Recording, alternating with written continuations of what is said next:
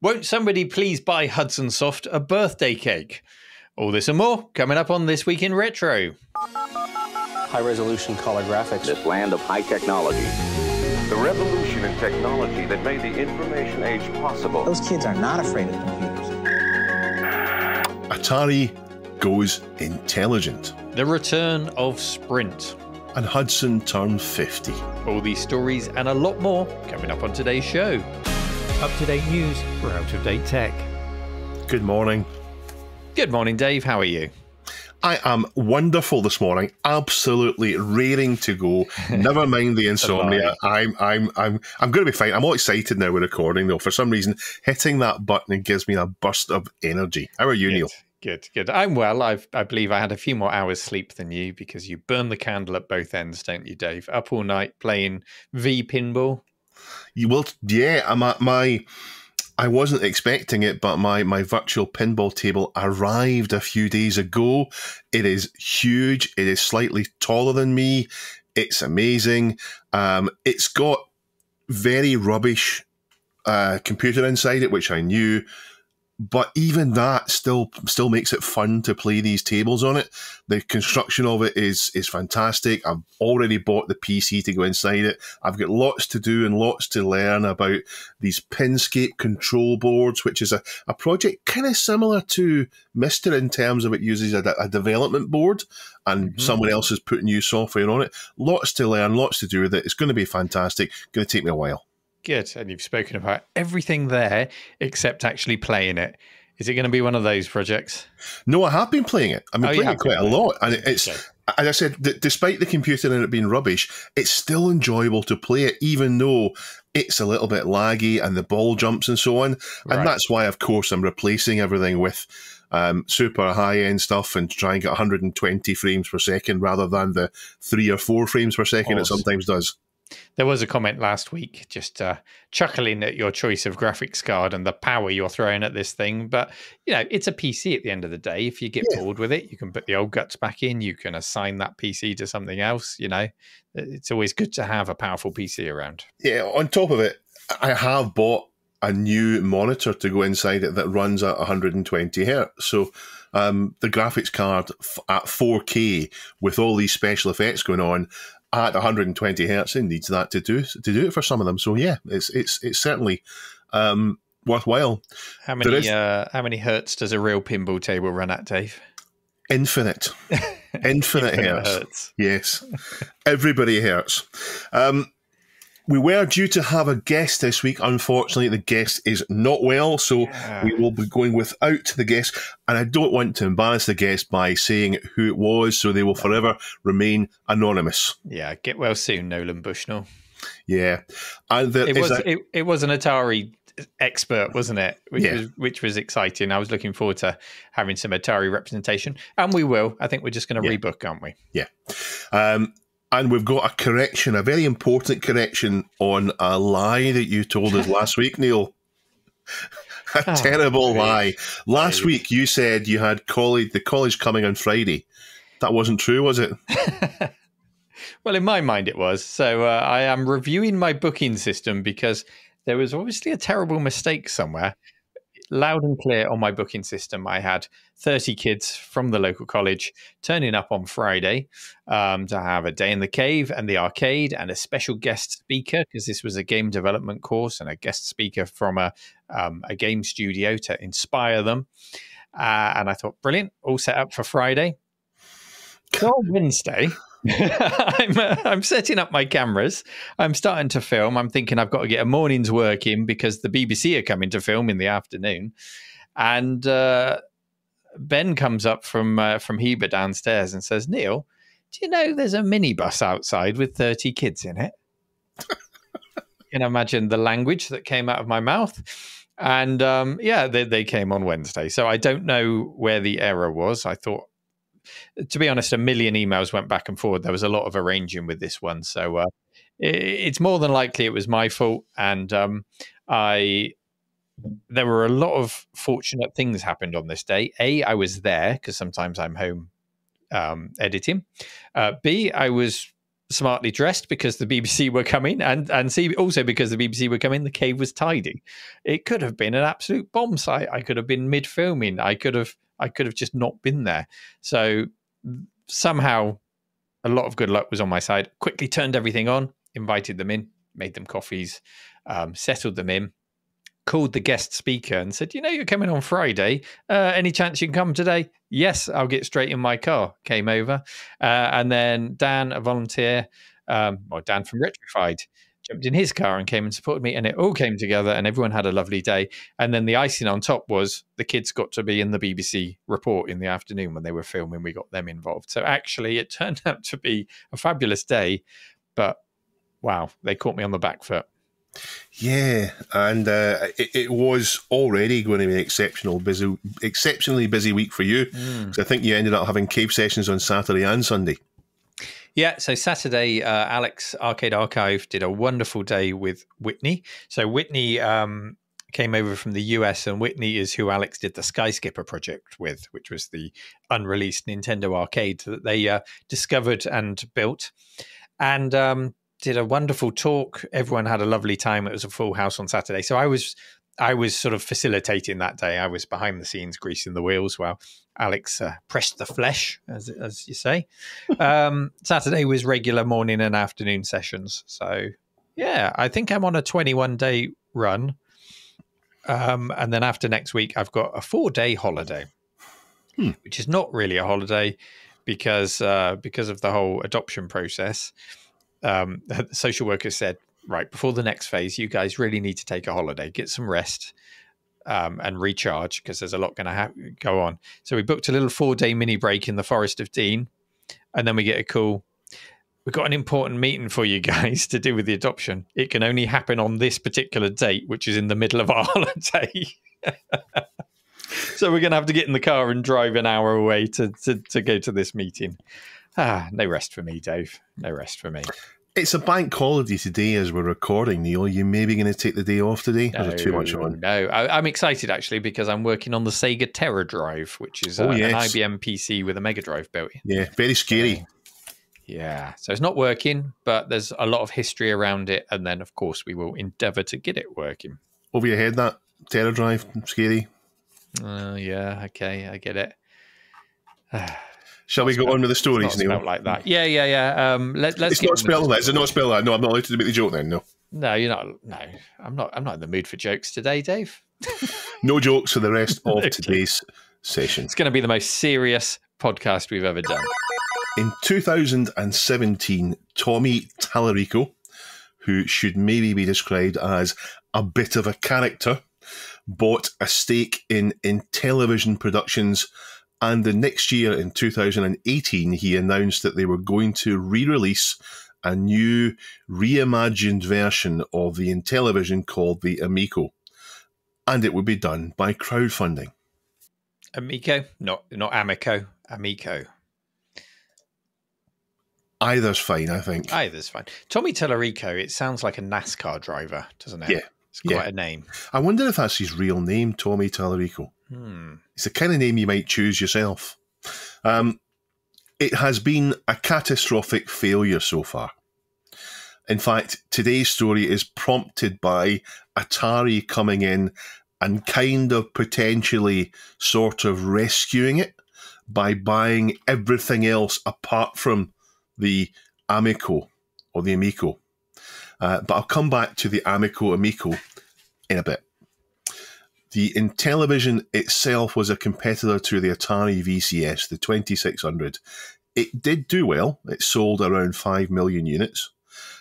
It's one of these things in retro that we don't talk about so much because we talk about the Atari 2600, so we don't talk about the Intellivision because they were kind of the same place in the market. You might remember it as having what looks like a home phone handset connected by a spiral cable to the main unit. But what looks like a speaker is actually a spinner or a paddle, as they were called back in the day. Generally, games are better on the Intellivision than the 2600 when they are well made because the Intellivision is more capable than the 2600, generally speaking. The Intellivision did exist in the UK, launching a couple of years later than the US in 1981, although I don't know anything about it in the UK. I think perhaps it maybe predates us, Neil. It did have a keyboard component which added a 6502 called the Blue Whale. However, it never actually made it to market. It was always marketed as a modular thing, the whole console thing with the base unit being the console. But in fact, they failed to release it. And at one point, they were paying the FTC, which is an American government body, rumoured to be $10,000 a month as a fine until they eventually did cancel it to release something else called the ETC. The Intellivision, I also associate it with that 2600 era, but it's worth remembering it was actually technically a generation after, really, wasn't it, than the 2600? It was more sort of 5200. Yes, that's true, but it did tend to end up getting the same games ported across. Yeah. Going back to the current day, and there is some kind of mirror to it, the crowdfunding of 2020 has failed to materialise with an Amico in the hands of the backers. The Amico is designed to be a console for non-gamers, so think something like couch gaming for the whole family, maybe along the lines of Nintendo Wii to some extent, and there's nothing wrong with that, but I think it's certainly living up to that, as everyone that has backed it is now not an Amico gamer. Within a year, big problems were being reported and doubts were being talked about. Many of the original games for it, many of the games that were touted to be original were in fact going to be ports of iOS and Android games. They announced that rather than the 15 to 30% taken by, for example, Apple on their platform, they'd take at least 50% on their platform. And a year later, it turned out that the Amico game Tank Battle had just lifted and stolen assets from the very popular mobile game World of Tanks and other sources. I don't know why you'd think you get away with that. Didn't they dip into NFCs at some point as well? Yes. Yeah, they did. They sold games that didn't exist, and they were just doing anything to get some money in. The same year, Tommy Tallarico stepped down as CEO, but remained on the board and as still the biggest shareholder. In 2023, they announced they had run out of money and they wouldn't be able to release the console without more money. And they spun up a mobile app to sell their games on a mobile app. Now, that really undermines the whole point of the console. We've already undermined it by the fact it's iOS and Android ports, and then they're going to sell the games on iOS and Apple anyway. So what's the point of the console that they can't make? But in fact, the theme of the whole thing, we're now in 2024, the theme of the past 4 years has been to get more money in. And where has the money gone? It's gone to pay wages of the people involved in the project, but they've not made any consoles. So people have been paid a lot of money from all the money. It's been the millions and millions that have been raised, but they haven't actually done the console. So I'm aware of libel laws, or aware that exist. I'm not an expert on them, but I'm being careful in what I say. I can't say what the motivations of the people involved were. My guess, I would say that I don't think that from the outset they were there to scam people. I think they were there to try and make this console. But the end result is that a lot of people have been paid a lot of money to fail to deliver the hardware promised.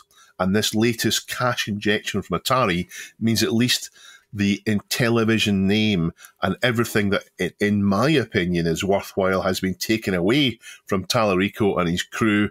And frankly, now I don't think it matters what happens with the Amico because it's separate to the rest of Intellivision, which is now with Atari. My expectation is that they'll use this money to keep paying themselves until it runs out and then try some other way to get some money in, and we'll never see the Amico. But who knows? Maybe I'm wrong.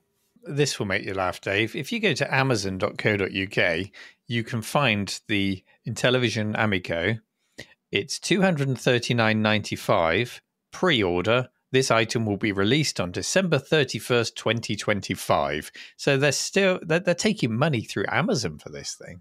Oh, so they're back doing that crazy, again, isn't it? They've kept going back to the market and kept getting money, and there are some people who are so invested in this, they believe it's going to happen, and they're not happy if you talk it down at all. But I mean, my advice, my opinion to anyone is, don't give them a penny of your money. I think after what's going on so far, you should wait until they bring something to market before you give them any money, because of the amount of people that are now out of pocket as a result. But going back to the original on television, I would recommend Demon Attack as a game to play. Neil, what do you make of all of this? Wow. It's a big meaty subject, isn't it? Just going back to that Amazon listing, I should point out that pretty much anyone can list something on Amazon. So there's no guarantee that that is the official thing that's just popped up. As official as it looks. Who's selling it on Amazon? Is it Amazon themselves? Let's have a look. How can you tell? Because you've got Amazon Marketplace, haven't you? And then you've got... Yeah. So is it Amazon Marketplace selling it, or is it Amazon themselves selling it? Well, I don't... You have a little look, Dave. I'll send you the link. You have a little look while I share my thoughts. I'll put it in the chat there. So yeah, I'm not sure if that is the official listing, but you'll check that. Now that they're putting the games as mobile apps... Now, this is on the assumption that they will actually ever release anything, but is the Amico an Android-based console? Because perhaps just to tie everything up, they'll just chuck out a cheap Android console that's just something pre-existing with some branding on, and then just play those mobile games that they've already put out there. Is that the goal? It looks like an Android console. I don't know. The one on Amazon there at $239.95 is dispatched and sold from Amazon. So it's not Amazon Marketplace. This is officially Amazon doing it. But I guess they'll end up just refunding people if it's not done. And I suppose it's safe to buy it on Amazon because you will get a refund. Well, it feels safe, but it's going to get them in trouble. Unlike Kickstarter, where they could just walk away and go, well, we tried our best. Yeah. Amazon surely are going to hold them bang to rights. So depends on what they actually release. I mean, if they just need to release something that looks like that does what it says. So like your idea, if they do put a cheap Android device in there, there's certainly plenty of money in that £240 to do it, then maybe they get away with it. An Android in a commode with an Amico logo. Yeah. That's kind of what it looks like, isn't it? The design of it. Anyway, let's talk about UK gaming specifically. So the Intellivision, like you, for me, it was before my time, but then so was the Atari VCS, and I was acutely aware of that at the time, well into the late 80s. And that's because the Atari console, it lived on under various cost-reduced versions, and it had its successors. So that was always around in the 80s. It was always in the Argos catalogue. There were always some Atari 2600 VCSs, the junior, the cost-reduced ones, and then the 5200, 7800, and all the rest. But for me, the Intellivision, it just didn't register. I was obviously looking at the page. I don't remember seeing it. It must have been there. It just didn't register. You had your Ataris, you had your grandstand Pong clones, your cheap Pong clones, and then you had your NES and your Master System in that section of the cabinet.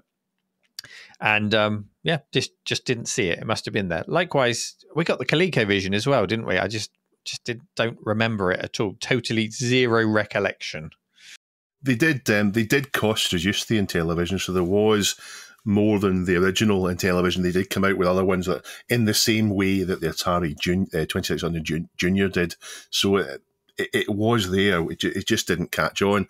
But again, I would go back to what I said about this, and we've talked about this before, this idea in retro that there's room to talk about one thing. So when you talk about 16-bit microcomputers, we talk about the Amiga more than we should. We talk about the Nintendo Entertainment System more than we should. We talk about the Spectrum perhaps in UK microcomputing more than we should. And we talk about the 2600 more than Intellivision just because it's the big one.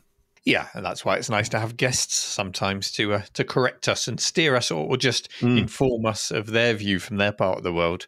And I think, speaking of different parts of the world, that's why the Amico Kickstarter fascinated me, because it was obviously a system with a very large and dedicated following in its region to drum up the support that it did.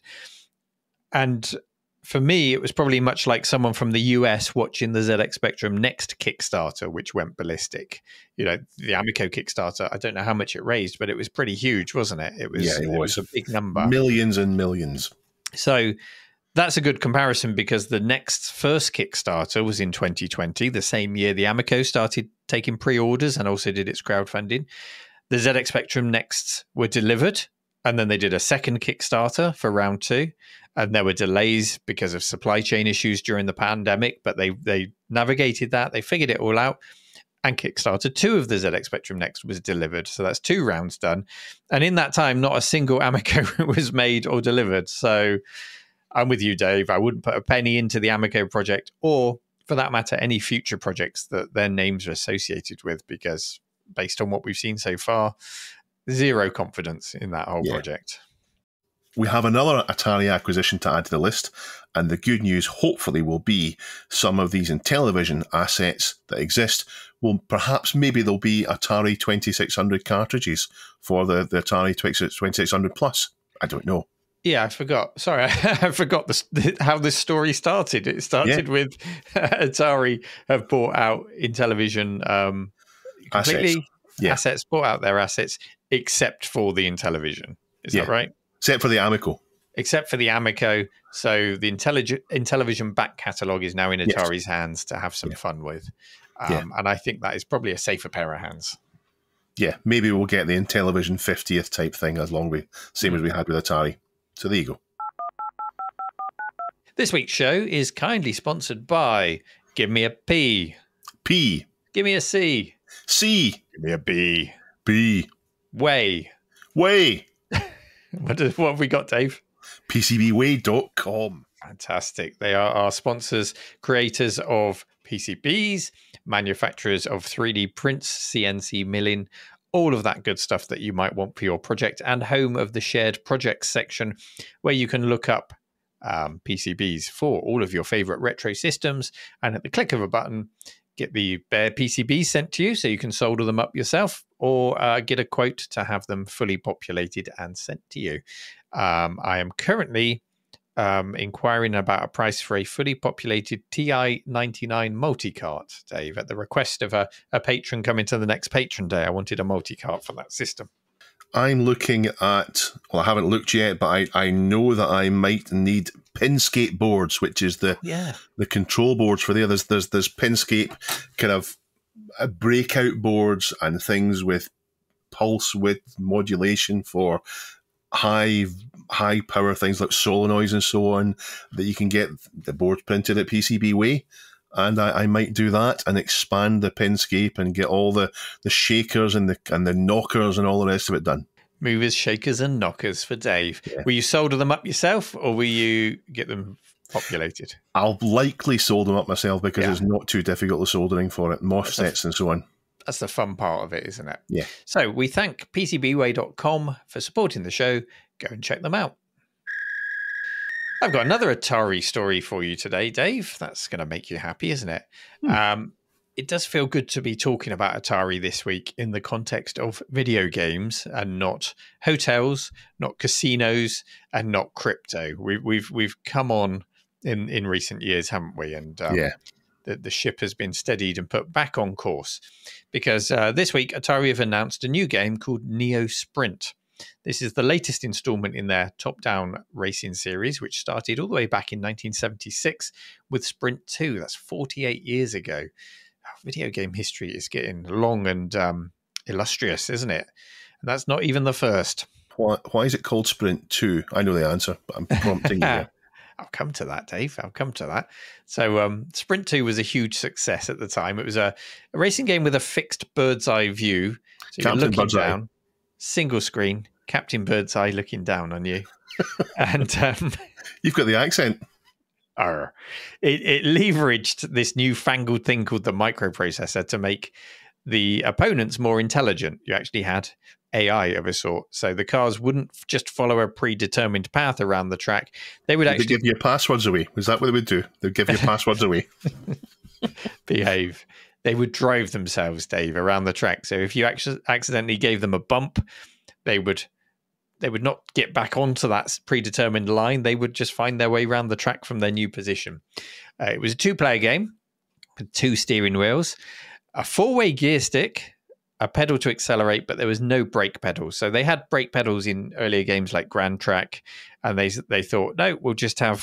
They were ahead of the game, Dave. They said we'll have regenerative braking.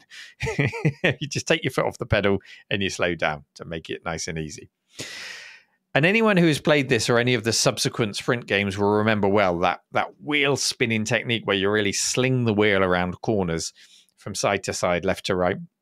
And you could never really fully emulate that on home ports with a joystick or a keyboard. Even if you're in MAME playing the original arcade ROM, never feels quite the same as slinging that steering wheel around. Very American feeling steering wheel as well, wasn't it? It was like a deep steering wheel with the chrome center and the hard plastics around it. It was nothing really like, it was more like a bumper car. That's what I'd liken it to the most. Do you know the ones I mean, Dave? I know what you mean, but at the time I never really thought about the difference between the steering wheels. It was just a steering wheel to me. Yeah, I guess you weren't driving at the time, so No, the steering wheel was a steering wheel. No frame of reference, yeah. I do remember flinging it though to get around the corners, and I remember the graphic of the car, the back end spinning out, and that was a really real big part of the game. It wasn't realistic, but it was a real big part of the game. Was that kind of that skidding round the corners. Well, that may well have been one of the later ones you were playing, which we'll come on to, unless it was Sprint 2. Were you playing the black and white one? I don't think so. It was almost certainly one of the later ones. Yeah. So the original Sprint 2 spent 3 years in the top 3 earnings of arcades in the US. And it was that success which laid the foundation for the long-standing series that followed. So we had Sprint 2, so called because 2 for 2-player. Then quite unintuitively, we had Sprint 1, released 2 years later in 78. So that was Sprint 1 was single player. So that answers your question, Dave. Why was it called Sprint 2? We also got Sprint 4 and Sprint 8. So 8 players on this gigantic machine. It was like a cocktail machine that you all stood around with a steering wheel each, eyeballing each other. It was a great setup. And you had that sense of competitive gaming and also really intuitive gameplay. So just like Pong, because this is still the early days of arcades. You walk up to Pong, you see a bat and ball, and you know instantly you've got to bop that ball past your opponent, and you've got to block it with your bat. You walk up to a racing track, you're looking down on it, you see a steering wheel, and you instantly know I have to be the fastest around this track. It's exactly what an arcade should do, and it's a great lesson. Something we've been talking about recently with that computer space rebuild on the channel and why that wasn't a success. You can understand why this was a success. Super Sprint appeared in 1986, so this might have been what you played, Dave. This was a full 10 years after the original, and this upgraded us from black and white to full color graphics, and instead of the insane 8-way cabinet, we had 3 steering wheels in its design. Still a fairly compact design cabinet, considering it had 3 steering wheels, so arcade operators could still fit it in the door and into their arcades. And then that was complemented the same year by Championship Sprint. And that was a 2-player version, pretty much the same game, but it did have some different tracks added. And then both of the games, you also had the upgrade shop screen, which became quite a feature in these types of games. So between courses, you would spend your winnings to upgrade your car. Cars would get faster. Golden spanners, car would get faster. Racing would become more competitive.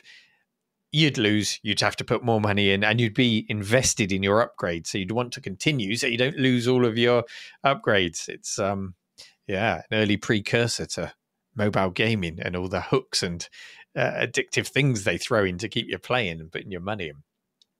So, I think I, like you, Dave, probably played either Super Sprint or Championship Sprint first, the color one.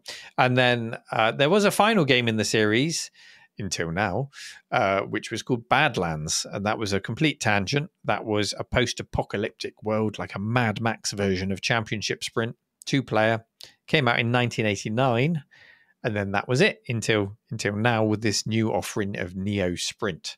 And before we get on to Neo Sprint, let's talk about the old ones, or even games that are similar to this that you enjoyed, Dave. Are you a fan of the Sprint series? I'm nearly certain that I played games which were knockoffs of Super Sprint on my CPC before I played Super Sprint in the arcade. I definitely remember playing Codemasters Grand Prix Simulator, Iron Man's Off-Road, which I think was by Codemasters as well. Was it not? Iron Man Super Off-Road. That was... I don't think that was Codemasters put that out. No. And there was one on bikes, I think, as BMX well. Simulator? That might be it. There was probably a motorbike one as well. Yeah, not Ninja Scooter Simulator, Neil, your favourite game. Not that. But yeah, I definitely played a lot of those in the CPC. And while I did have Super Sprint on my Atari ST, in fact, I was sure it was in the Atari ST Power Pack, but I did a quick Google and no, it wasn't. Or at least not what I found on Google. The Power Pack did slightly change from time to time, so there's still a possibility it was. Funny, I did exactly the same. I thought, oh, surely Atari would have included that in the Atari Power Pack. Nope, wasn't there. Just surprised me. Just to go back to Ivan Iron Man Stewart Super Off-Road, that was published by Virgin Games and Trade West. Oh, well, there you go. There you go. And there were ports by Graft Gold and Software Creations, depending on what platform you were on. So no, that wasn't a Cody's one. I did play Super Sprint on my ST, but by that point, I was on to what I think was superior games, that the kind of evolution of it, Supercars and Supercars 2, which were tremendous games, still top-down racing, a bit zoomed in, but with more depth to them, more of a management angle going on in the background, obviously inspired by what happened in Super Sprint and Championship Sprint, but taken further with lots more you could do, change the cars, and of course they added missiles and all sorts of stuff as well. So I think they were the evolution of it. I'm aware of Micro Machines. I never played Micro Machines, but aware of it. But yeah, for me, Supercars and Supercars 2 were the pinnacle of this style of gameplay. Yeah, there's definitely evolution there. And it wasn't until I saw Sprint 8 that I realized where Sega got their inspiration from for the Hot Rod arcade, which was before Supercars. Similar game to Supercars, but it had that cocktail-style cabinet with the steering wheels all the way around the cabinet, which I think is a great way to game. I'd love to get hold of one of those. But Supercars 2, Nitro. I mean, that's. Did you ever play that? Nitro, that was published by Psygnosis. Rings a bell. Yeah. I don't know how much I played.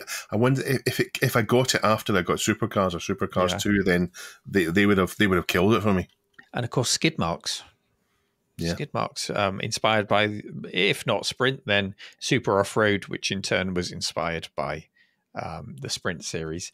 Do you still suffer from skid marks? Super skid marks. No, yes. Epic skid marks now. EpicSkidmarks.com. There you go. You've got super skid marks. Yeah, I've got that in the track pack, famously made on Blitz Basic. Great game. Epic skid marks. We need to explain what that is. Epic skid marks is, well, EpicSkidmarks.com. You can go and play it right now online and have a little race around. So long as the lag doesn't get you. Sometimes it's a bit laggy, but it's good fun. It's a genre, isn't it? The bird's eye top-down racing game. And I think there is a lot to be said. I know we've talked about Supercars and the scrolling type games, and then there's also the isometric type style racing games, a different style again. But I think there's a lot to be said for that static single screen bird's eye type view. I really like that. And the way the cars moved as well, just wonderful. So Atari have announced this new game called Neo Sprint. It's got a page on Steam. It's due for release on the 27th of June, so just about a month's time. It's developed by a studio called Headless Chicken Games. I've not heard of. They seem to have a history of porting, coming up with assets for other games and working with other studios, so it's not a completely unknown quantity.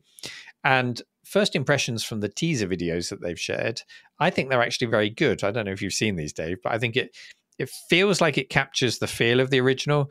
The cars, this is really important to me, they look like they move and they look like they slide around the corners in exactly the way that they should. They've really nailed the look of that. It supports 8 local players. There's no mention of how it might work online, but surely there's got to be an online matchup, 8-player multi. in this day and age, it has to exist. And it's got a course builder, which looks like a lot of fun. So I can really see myself setting this up on a big screen with 8 joypads. And I can see this being a real crowd pleaser at the arcade or in the cave, and getting the same reaction of joy and competition exactly the same way. I mean, really, I should get a big telly. Right, this should be my V pinball, Dave. I should get a big telly. I should set up a sit-down cocktail-style cabinet.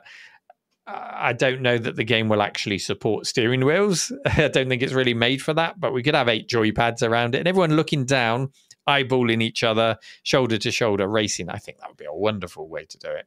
You'll need to get Richard to 3D print the joypads so that you've got one to match the colour of the cars on the screen, so that you really do know I'm purple car, I'm purple car. Yeah. A bit like when you used to stand by the pond and you had the row of steering wheels for the remote control boats. I loved them. I was never allowed to play on them. Remember in the arcade you used to have the horse racing one? Yes. Where you would put your coins in and pick your horse and they would go on and the horses would stop moving. Come on! I also think that this kind of game is great for that, what you've described, in comparison to something like Street Fighter 2. Because the problem with Street Fighter 2 is I could go and I could see what was going on, but anyone who's got any skill at Street Fighter 2 will beat me every single time.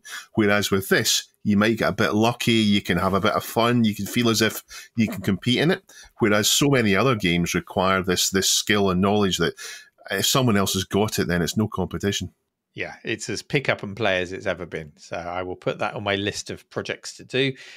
Once I've tried the game, because obviously this is not an endorsement, it's a preview that's up on Steam. It looks good.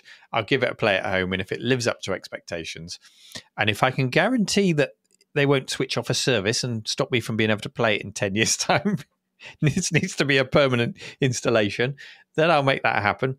And of course, in the Arcade Archive, we do have a Sprint 2, an original 1976 Sprint 2 arcade, which Holly, hi Holly, I know you're listening, has been working really hard on fixing the black and white screen for it. She tells us, finally fixed it and is going to bring it back in, and we can tie up that restoration and that series. So we can have a Sprint 2, and this would be a lovely thing to complement it next to it. And I really hope that the game lives up to the very strong legacy of Sprint. Housekeeping. It's your favourite part of the show. Is there any housekeeping to be had? I'd like to welcome on 2 new patrons. So thank you very much to Serpent Chain and Matty C64C. Thank you and welcome. Welcome. You are now official twirlers. You may take a twirl now, along with all the twirlers. All the twirlers need to twirl right now. Thank you for signing up. If someone does want to sign up, Neil, where would they go to? You can go to patreon.com/thisweekinretro, become an official twirler on any tier that you'd like to, and we will be eternally grateful for your support. So thank you, everyone who does that. You'll also gain access to part 2 of the Q&A, which... by the time this episode is out, will be live. I'll be putting it on today or tomorrow. So yeah, you've got that to do as well as our eternal gratitude. It's a quiet week for housekeeping this week, which is a nice change because normally there's been lots to talk about. I was surprised there's no big backlash at my saying last week the Amiga died. You've got to troll harder, Dave. I know I won't say things I don't really mean without saying immediately afterwards I don't mean that. I think we're quite balanced about it.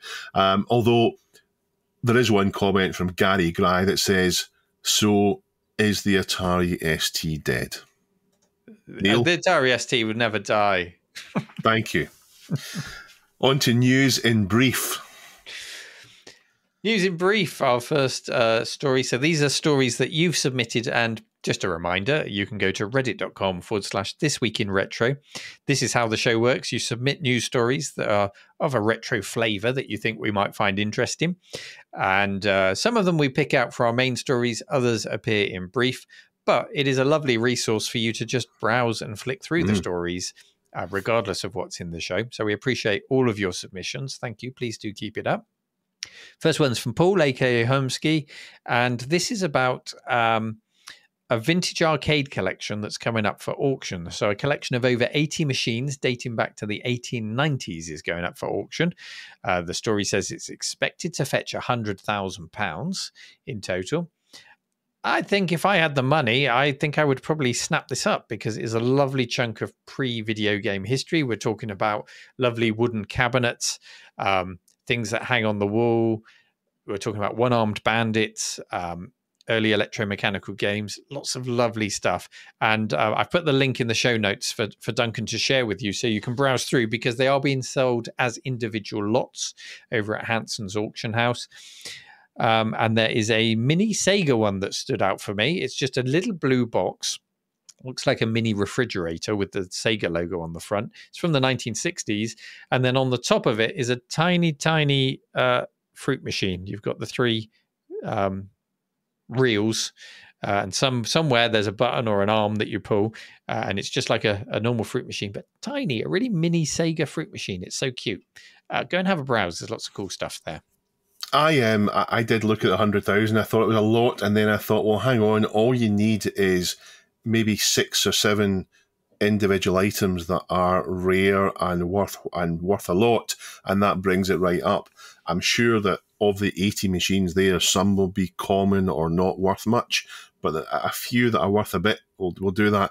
And I don't really know how well preserved the pre-electronic, kind of the pre-silicon conductor, the pre-microprocessor, that's what I'm looking for.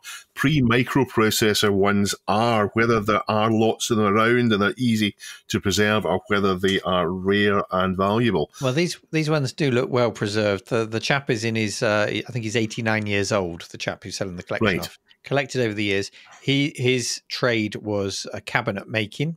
So he's got the wooden cabinets down to a fine art, and he's had help with the mechanical side of it, because a lot of it is mechanical rather than electronic. Yes. So it all seems to be in very good condition. Yeah. I'm thinking the Sheriff that you have. I don't know how much the Sheriff you have is worth, but it's not worth less than 1,250, I would imagine, which is the average price if these are all 80 come out at 100,000. Yeah, we'll try and remember to come back to this when all is sold and done. Pajako has let us know that for the first time in 28 years, Super Mario 64, which is the kind of one where you see it's a 3D kind of perspective, has been completed without using the A button, which means jumping. That's right, no jumping, which doesn't make sense to me how you can do it without jumping, but someone's done it. These console and Nintendo fans spend too much time doing things you shouldn't do. No, they do what makes them happy, Dave. And if that means completing Super Mario 64 with no jump, then so be it. I was harking back to remember the Tetris one where the newsreader said that was terrible. The guy spent so long playing Tetris. Oh, yes. He broke it. Get outside, get a life. Yeah. G7 VFY has submitted a story about the Nokia N95, which says it brought smartphones to the masses. Did it really? The N95 doesn't ring a bell. It didn't stand out for me. Watched the video, and I think I still came around thinking, okay, it's got some smartphone elements, but I don't think that's the one that lit the fire, is it? The iPhone, it's got to be the iPhone that lit the fire there. But yeah, maybe it paved the way for the iPhone. Certainly the iPhone wasn't.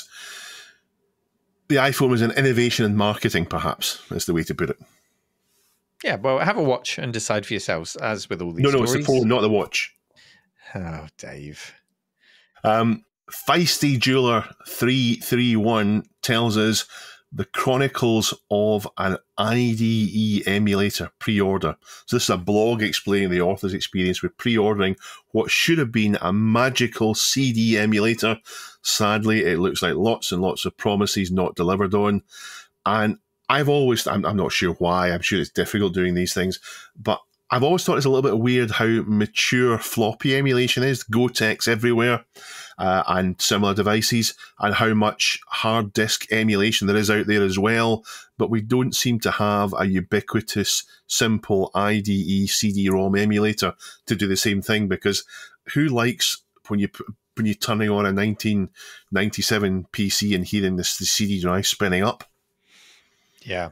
And having a CD collection and finding the right CD and CDs not being scratched. If you can just have a big old memory card in there with all your ISOs, away you go. Yeah. Well, that's what this promised, but it looks like it's not going well for them. Yeah, there are alternatives, things like Blue SCSI and so on, and there are IDE ones, but I don't think anyone's got the full thing where you could even just plug in an audio cable and do all the rest of the things you want to do. Yeah. Dr. Local has submitted a story. It's not as big a deal as it sounds on the headline, but Delta, which is a Nintendo emulator for iOS, is it just Nintendo or does it do other systems? I think it does. I think it does other systems as well. Other systems. I did a Dave.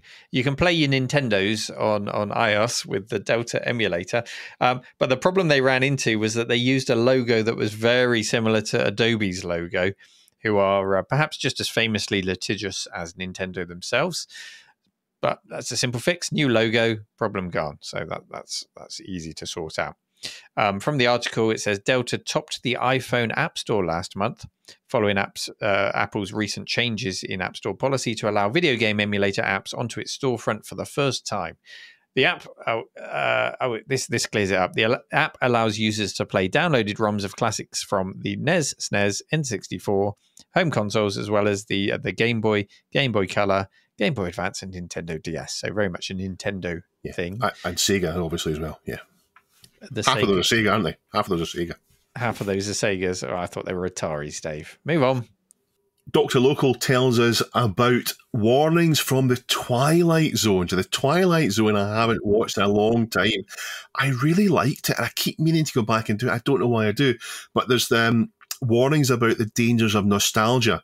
And I've taken a quote directly from the article. While the Twilight Zone's 4th episode, the 16mm Shrine, dealt with the dangers of living in the past, it was the show's 5th episode, Walking Distance, that delivered its first masterpiece meditation on nostalgia. The Twilight Zone is was a sci-fi show that was originally in black and white, and they brought it back again, that did a single short story in each episode, and sometimes they were enormously hard-hitting. There are some similarities, I guess, to Inside Number 9. Do you ever watch that? Yes. I love those short. Yeah. They're fantastic. And they always leave you, at the end of it, they just leave you with this, like, a shudder, this weird sense at the end of each episode. And Tales of the Unexpected was a little bit like that, yeah. Fantastic. And we don't really seem to get as much of that now. Black Mirror, in fact, is a bit Twilight Zone. I guess, yeah.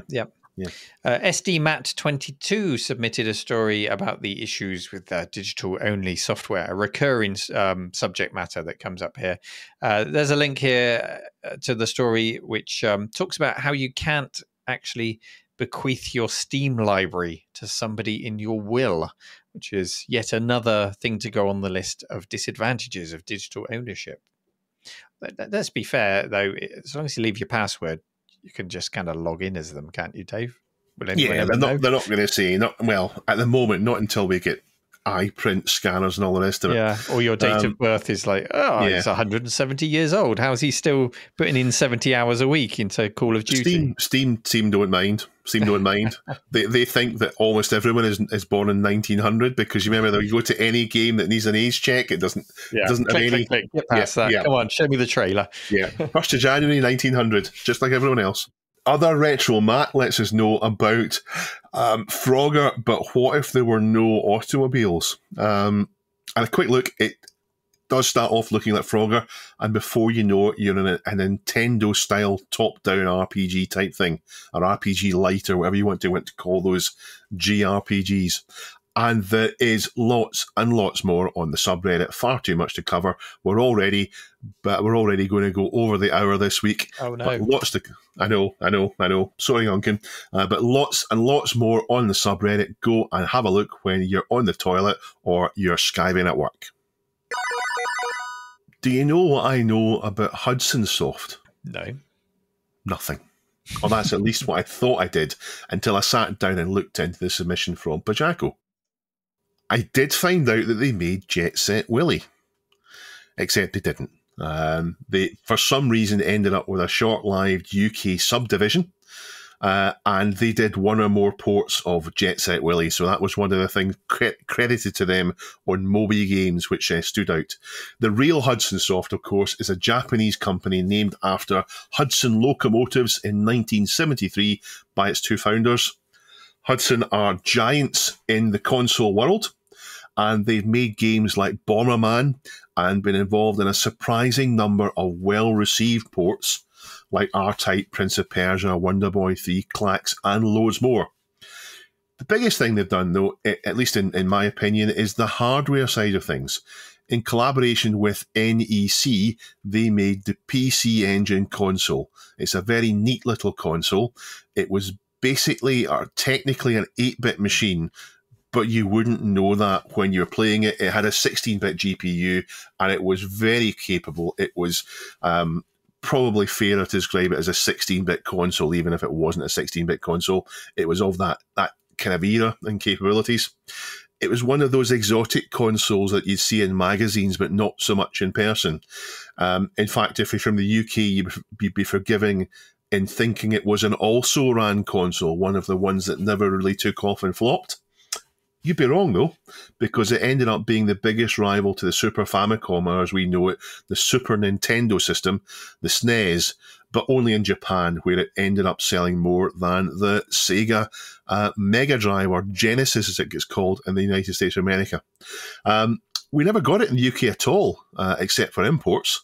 The TurboGrafx release was cancelled, but it was the TurboGrafx 16 in the USA, and even that was a bit of a flop. And reasons given are it launched too late. It launched 2 years later in the USA compared to Japan, and the marketing wasn't done right. It was going to launch 3 years later than Japan and the UK, but they just cancelled it. It did end up, of course, getting the CD-ROM expansion, which I know Neil loves saying. In fact, Neil, you've covered the PC Engine quite extensively on the channel. Those videos are definitely worth a watch to hear the history of it.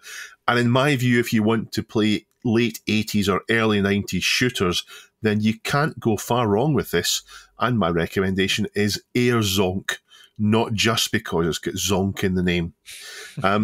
Sadly, though, after a long relationship with Konami that started back in 1985, Konami ended up with most of the shares by 2005. It became a subsidiary of Konami in 2011, and then it closed proper Electronic Arts style in 2012, absorbed into Konami and gone. Now, the reason why we're talking about it is now a time extension article submitted by Pajaco about an event to celebrate 50 years since Hudson Soft was founded.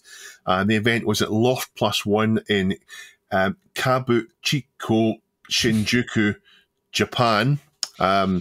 Feel free to correct my pronunciation in the comments. I won't read it. I can't say happily 50 years to Hudson because sadly, like so many companies, they didn't make it. But they're a super important company nonetheless. Neil. They are. Oh, you've caught me on the hop there, Dave, just by shouting my name. Neil, talk. Neil. Go, let's go. The article itself is a bit of a short article, isn't it? Yeah. It just kind of says, hey guys, did you see this tweet? And then links to a tweet by Chris Covell, which shows some pictures of the event. But I mean, that's aggregated news sites in general these days, isn't it? Hey, did you see this tweet? And then the tweet in itself, well, it's a bit sad, really. There's some pictures. There's no video. Doesn't look like there's any kind of fancy celebration. And there totally should be. Hudson should have a great big birthday cake with Bomberman jumping out of it and candles and videos and all the rest of it. They are a super important piece of gaming history. either through the games or the hardware that they produced, but also the competition that they created. You mentioned there how they gave Nintendo a run for their money, and they pushed Nintendo and they pushed Sega to better themselves, and the result was better games for everyone. They did also port a lot of well-known games to other platforms. So you mentioned R-Type there. There's a really good version of that on the PC Engine. A standout title for that whole platform, really. Wonder Boy they ported, and that kind of evolved into a series called Adventure Island. And got a little factoid for you here, Dave. Did you know that in Adventure Island, what was Wonder Boy in the UK version, because this wasn't on the PC Engine, I think. Well, I think it was, but it was also released for other systems. Wonder Boy's name in the UK version is, do you want to have a guess? Alex. No, it's Master Higgins. Master Higgins. Master Higgins on Adventure Island, yeah. And then you've got games like Bonk. If you've ever played Bonk 3 on a PC Engine, the character sprite can grow to the size nearly of the entire screen. It really throws those sprites and those pixels around wonderfully in ways, certainly in that game, in ways you don't often even see on a Super Nintendo or a Mega Drive. It really does hold its own. He gave us Bomberman, or Dyna Blaster, as others know it as. They made a bunch of games for the ZX Spectrum in its very early years, probably because it was also making MSX games and Z80, so it's nice to port between the two. It even worked with Nintendo themselves to port things like Excite Bike for the PC-88, so they had reach across platforms, across generations, and despite being best known in those, these days, I guess they're probably best known for the PC Engine and Bomberman. They did a whole lot more besides, and then carried on working, I guess, within Konami and doing things with them. So I say, give them a proper birthday. Give Hudson Soft a proper birthday. Raise your glasses to them. Download an emulator. Play some games if you haven't done. There's some great shooters to play. There's lots and lots of good games to play in it that you might not see elsewhere, as well as some very good ports as well. Time now for our community question of the week. And last week we talked about MGV's video and the impact of Wolfenstein 3D and Doom. Wolfenstein, and the impact that had on persuading people to move to the PC from whatever platform they were on. But we wanted to know, what game made you change platform? Which platform did you move from? What did you move to? And what game was the influence? So let's have a little look. Have you taken us out of contest mode, Dave? So just remember, just as with submitting stories, you can go to reddit.com/thisweekinretro, where you will find question of the week pinned. And then you can go and leave a comment there and tell us your experiences to share with us. We've got some long answers in this week's one, haven't we? Right. So I have Control-Alt-Reese at the top here with 6 upvotes. And he says, my story also involves Wolfenstein 3D, so I shall share it here. My dad used to bring his work Amstrad 286 PC home at weekends. Yes, a whole hulking great desktop PC. And I remember playing Wolfenstein 3D with him and being a bit confused and somewhat terrified by the whole thing. In my defense, I would have been around 8 years old. This PC didn't have a sound card, so our Wolf 3D experience was accompanied by those admittedly glorious PC speaker beeps and boops. I think you still got the screams on the PC speaker, didn't you? Yeah, you did. I think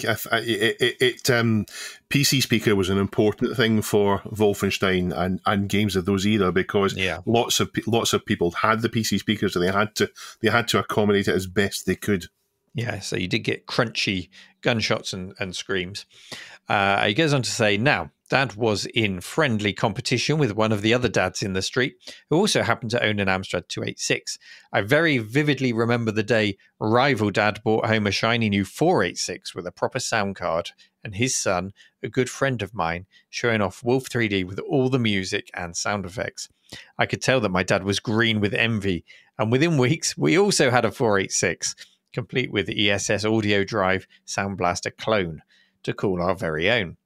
So I have a good old case of keeping up with the Joneses, or in this case, the Smiths, to thank me for getting on the 90s PC bandwagon. An era I remember very fondly, of course. The rivalry continued when we got the internet, and they got the internet, then we got a Voodoo card. Or sorry, they got a Voodoo card, we got a Voodoo card. They got a CD burner, we got a CD burner. Do you know what this tells me? Go on. I want Reese's dad on the show as a guest. It sounds like he's one of us. Yeah. Although just going back to our original question, hasn't actually changed platform. He's gone from PC to better PC. But it's such a leap. Yeah. You might as well call it a different platform, 286 to a 486. Yeah. Generation Pixel. Generation Pixel, Moneypenny. Surely some mistake. Generation Pixel says, in 1991, 2 games made me shelf my beloved Specky. Civilization on the PC and Sonic the Hedgehog on the Mega Drive. See, Nintendo coming up again. Yeah. Which meant that I was dual-wielding systems for the first time. In 1996, Resident Evil completely dragged me to the Sony side, and now I'll hoard my wished. Well, the perfect system for you, sir, would have been the Amstrad Mega PC, although that came later than 91, but the Terra Drive was 91, but that would have been an expensive import. Civilization, huge game. Oh, yeah. Sonic, big impact, I guess. Sonic. No, I'm not gonna open the can of worms on the Sonic discussion because that will go on forever. And we're already over. Do it. Say it. Well, I was just going to go into the fact that I was already impressed by Mario. I was impressed by the speed of Sonic, but my heart was still more in Mario than Sonic, and I wasn't persuaded by. It was more games like Streets of Rage that persuaded me on the Mega Drive. Sure. Anyway, DJ Hoffman. Have you ever heard of him, Dave? He's got the third answer here. No, never heard of him. Never heard of him. He says, for me, it wasn't about gaming. I used my Amiga for much more than that, and I was a poor student back then. He used it for piracy. I had to wait very patiently for my dad to finally upgrade to a new PC to inherit his old Pentium 90, which by then wouldn't run any new games anyway. So what Hoffman is saying that he's desperately wanted to get out of the Amiga, but he had to wait.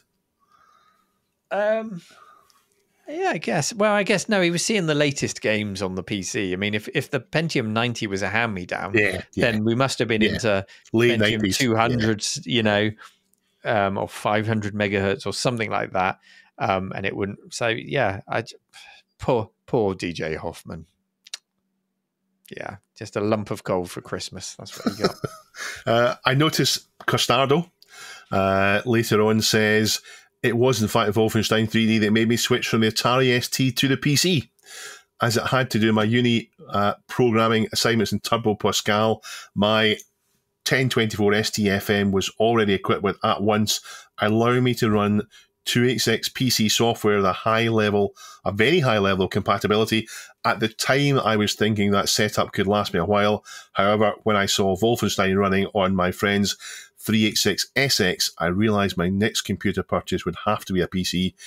It still took me a while to actually get one, though. And that's a good point, because at that point in the 90s, we went from PCs being extraordinarily expensive within a few years to becoming very affordable, to the point where almost every household, it seemed like, had a PC by the end of the 90s.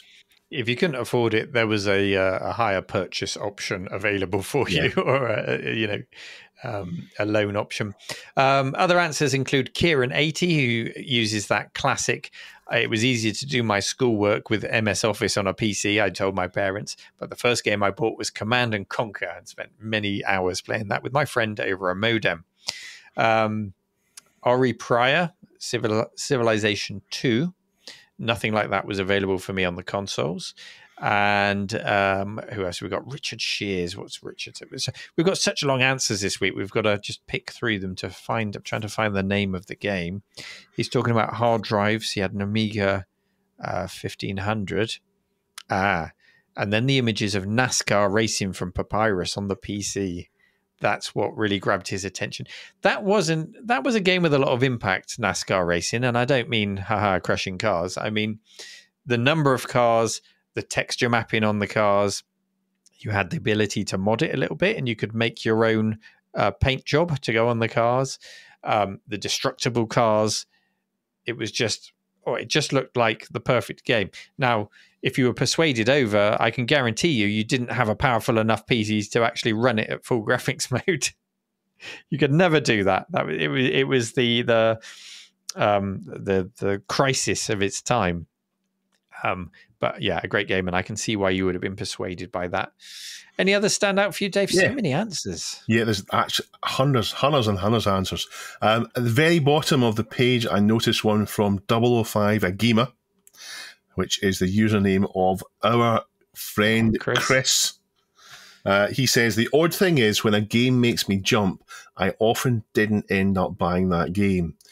While owning a Spectrum, screenshots of Crazy Cars 2 on the Amiga looked photorealistic, and I had to have an Amiga. I never purchased that game, though, and he says in brackets, good job, really, because it wasn't that great a game. When loving flight sims on my Amiga, everyone was telling me about how awesome F-15 Strike Eagle 2 was, but that you really needed a PC to enjoy it. I jumped to PC and never once played F-15 SE 1 or 2. So the only one that springs to mind is Halo on the OG Xbox. He says, no wait, AVP on the Jag. And he's got a good point, and I don't think it really undermines what we're saying, because we saw these games that showed us what the system up from what we had could do, and that made us think this system can't do it anymore. I want these new games, not necessarily this new game. I mean, for me, it was Dungeon Master on the Atari ST. I had to have that, and it was Elite that sold me on the idea of having a computer at all. But yeah, we saw the kind of games that we had. Yeah. Tej took a sideways step. He said he sold his Dreamcast with imported Ikaruga Sai because I wanted to play Windwalker on the GameCube. So he sold his Dreamcast at CEX to get a GameCube. I'm sure he got plenty of enjoyment out of that. Love a GameCube. Mike Daly, MDF, PlayStation Ridge Racer, Arcade Perfect. The PC couldn't come close. It's a strong argument. Protech says, Leisure Suit Larry moved me from my Commodore 64 to the world of PC. Yeah, wow. Wasn't expecting that answer in there. Did LSL not come out in the Commodore 64? I don't think it did, no. You might have got King's Quest, but I don't think you got Leisure Suit Larry. What can you find?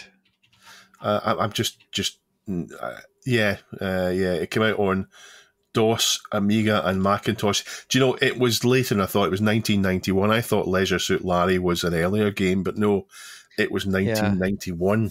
And I'm wrong. You didn't even get King's Quest. You got King's Quest on the Apple II. You know, the C64 would have been more than capable, but I'm not seeing that it was released. Surprising, I'm surprised. Really. Yeah.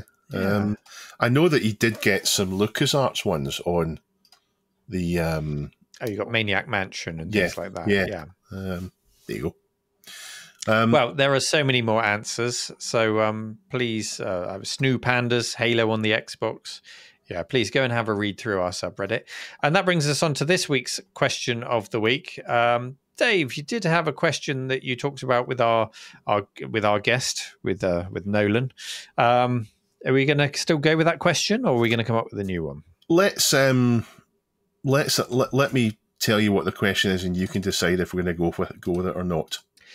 Time now for this week's question of the week. Let's go back to Super Sprint or Sprint and talk about that. So top-down races specifically.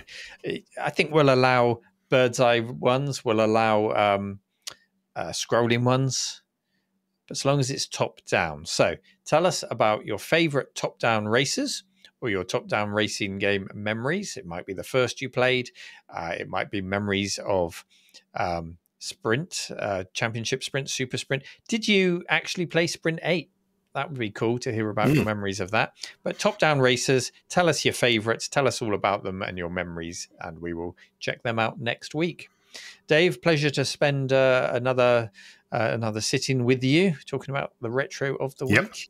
Yep. Yeah. You're going to return the compliment, Dave. Did you enjoy my It's company? always a pleasure to speak to you at any opportunity, Neil. You are my favourite person in the whole world. My dearest friend, Neil. No, I do mean that. I do look forward to this. It's nice to force yourself to sit down and do this every week. It is. Because you then in a position where you do relax and enjoy it, whereas sometimes on a day off I'd be too grumpy and I'd just do nothing with it. So it's nice to do this. And for you, I know that otherwise you'd be working, and this forces you to take a bit of a break and have a chat. This is fun, yeah. And I hope for you, the listener, you've enjoyed hanging out with us today. Always a pleasure. Enjoy the rest of your weekend, assuming you're listening on a Saturday when this comes out. And all the links to all the stories are in the show notes. Of course, patreon.com/This Week in Retro if you'd like to support us. Reddit.com/This Week in Retro if you'd like to read or contribute stories. And we'll see you next week. Take care. Bye-bye. He's waving. And so's Neil. See you next week, folks. Bye-bye. Bye.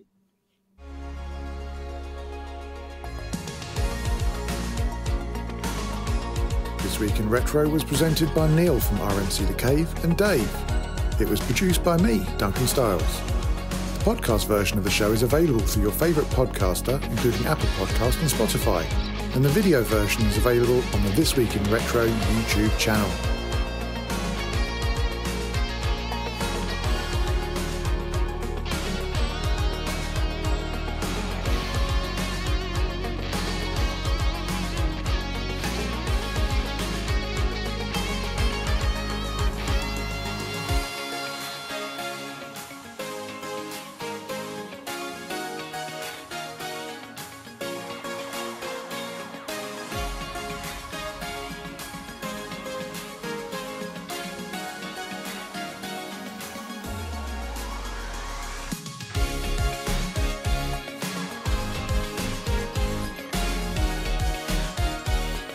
Join our community subreddit at r/This Week in Retro to suggest and vote on the stories we cover on the show. If you watch This Week in Retro on YouTube, please give us a like and subscribe to help us reach new viewers. If you enjoy our show and would like to support it, then please check out the link to our Patreon page in the show notes or description. Thank you for listening, and we'll see you next time for more up-to-date news for out-of-date tech.